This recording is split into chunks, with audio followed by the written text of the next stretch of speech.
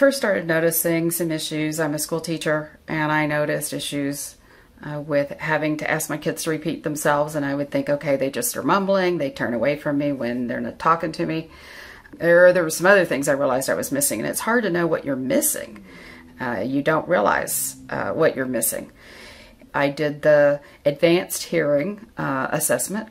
It automatically programs the device according to the frequencies you need. It's not just an overall volume is louder. It actually does adjust for the frequencies.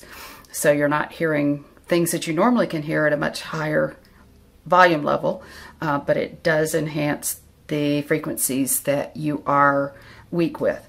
One of the things I like about it is that I'm kind of in charge of setting it and controlling it, and I can adjust it and modify according to what I need without going and make an appointment, which is really great since I wouldn't have been able to make an appointment for anywhere at this point.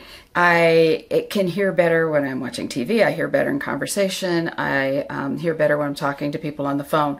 It has Bluetooth capability, so I can connect it to my phone. I can connect it to my computer, which I did for virtual meetings. I don't say what to my husband nearly as often.